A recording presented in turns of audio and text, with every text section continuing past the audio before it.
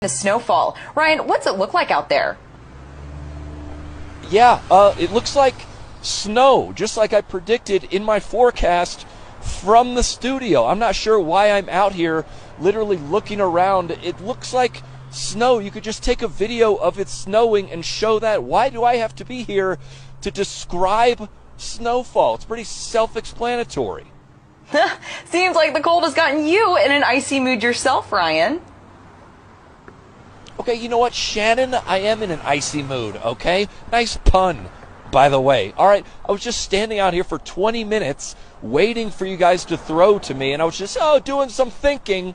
I spent $120,000 on a degree and 4 years in college to come out here and look around and describe what I see. I literally learned that in kindergarten.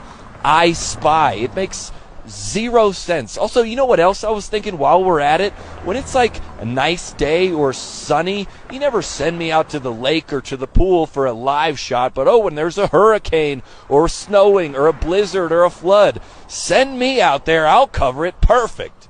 I guess you have a point there, Ryan. We're looking at these reports and the forecast doesn't look good. People are worried.